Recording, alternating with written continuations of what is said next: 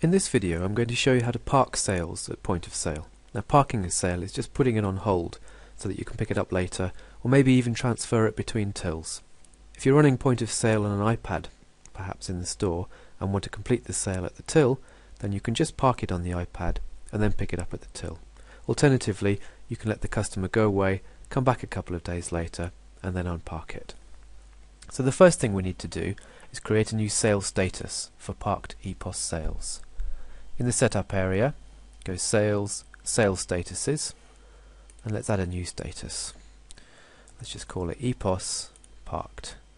Choose a nice colour.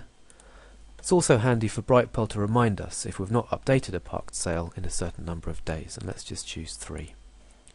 Let's add that new status. We can see here we've got a new sales status called EPOS Parked. I'm going to bring that down so it's next to my EPOS in progress status. Great. So now let's go Other and then Set up EPOS and choose a status for parked sales. Here we choose EPOS Parked and then Save Changes. This will turn on the parking functionality. So we're logged into the Bristol store as Paul.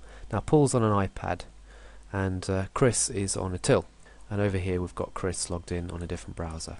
So on Paul's computer, or Paul's iPad, we create a new sale, and let's create a sale for an existing customer. Let's just choose Helen, and you now see we've got a button on the right hand side called Park. Let's add some items, just some waterproof trousers, and then park it. This will update the status to the status we've just created and take you to the parked screen. If I go across to the other computer and click Home, you'll see we've now got one parked sale. Clicking that takes me to the parked list where I can see Helen's sales and open it up.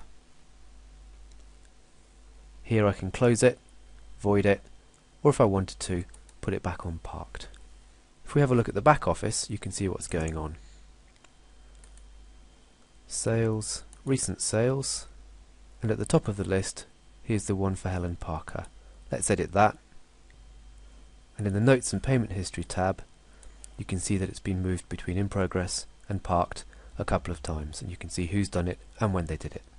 So that's an overview of parked sales.